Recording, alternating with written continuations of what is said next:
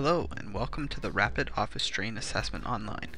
My name is Mike Son and I'll be taking you through how to create an account, how to use your user profile, and also how to conduct an assessment using ROSA Online. So let's start by creating a new account.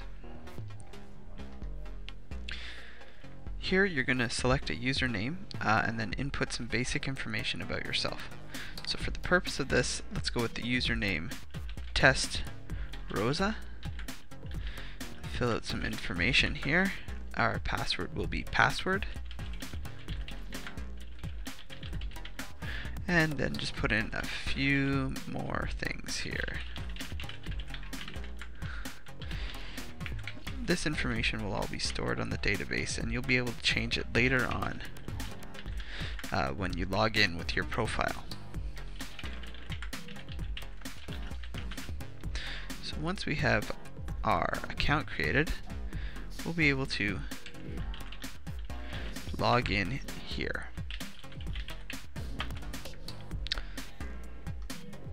So now we're logged in to the Rapid Office Strain Assessment. This is your profile screen, and this is going to present you with your basic information that you would input during your create a user phase, as well as other information about yourself that will be input for the sake of conducting the study. On the screen here you'll see the My Profile area here that can be updated at any time. Additional information that will be used for the purpose of this study. You'll be able to see your previous assessment scores here, and then you'll be able to either start an assessment or contact myself through an email link on here. So let's go in and start a user assessment of our workstation. Now the purpose of ROSA Online is to conduct ergonomic evaluations of your workstation to figure out where additional changes need to be made, and also to figure out how to make those changes to your office. So select Start Assessment, and here is the Informed Consent form. You can review the Informed Consent PDF at any time by clicking this link here. And this is just information on whether you agree to participate in this research. So let's select I agree to participate and continue on to ROSA. So this is the basic ROSA screen here. Now what we're going to do now is select which postures we're working in based off of these images located here, but also based off of the video file found here.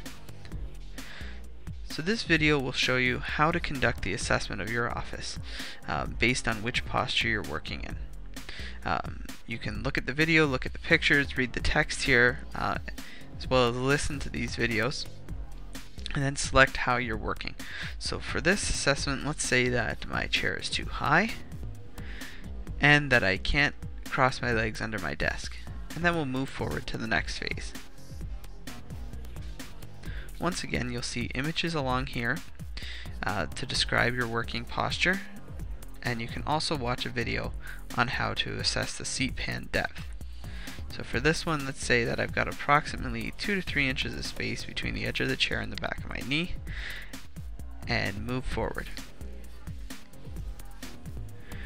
So for the sake of this video, I'm just going to move through these next few slides here, but the idea is to select your working posture as best as you can based off the images and off the video.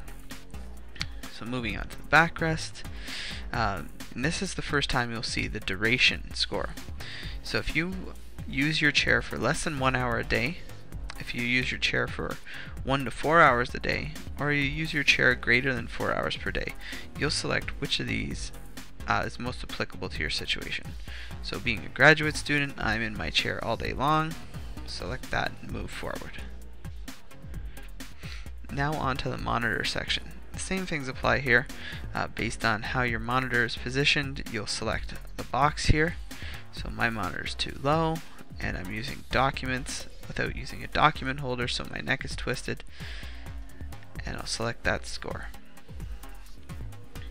For the phone, moving forward, for my mouse position to the side, pinch on the mouse, more than 4 hours a day, and then finally moving on to the keyboard and the discomfort questionnaire. So the discomfort questionnaire is going to allow you to report any discomfort that you're experiencing while working at your computer. Now, as is, when you view the screen here, this is indicating that there is no discomfort.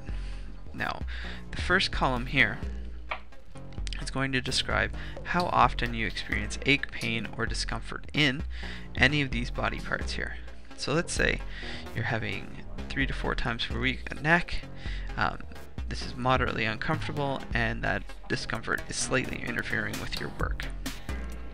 And go through all of these here and submit this after your assessment. So now this is the final score screen here. This is telling me that my ROSA final score is 4. The score out of 10 for the chair, the monitor and telephone, and the mouse and keyboard are all listed here. So it was 3, 3, and 4. So now these scores will be saved in your database so you can compare how your office has been scored based on how you've adjusted it throughout the course of the experiment. Now the last step here is to take a look at your workstation and make adjustments to your office. Now these videos here will describe to you how to actually make adjustments to your chair. And once again, you can watch through the video and it will tell you how to make those chair adjustments based on your current position, and also mechanisms that are located on your furniture, how to adjust those. Once again, that'll be there for the monitor, for the keyboard, the mouse, and the telephone as well. And then there'll be some information on stretching. So that's that. We've conducted our self-assessment. So let's return to the My Profile screen. So back in the My Profile screen, you can see down here now that we've done one assessment, and that was at 11:26 p.m. on April 25th, and I achieved a score of 4. So within the My Profile screen, you have a few different choices. One of those is to go and actually look at the video library. So the video library here, these are going to be the videos that you could see after you've done your ROSA assessment. So if you just want some information on how to make changes to your office, you can go directly here. Another place to look is the resources page.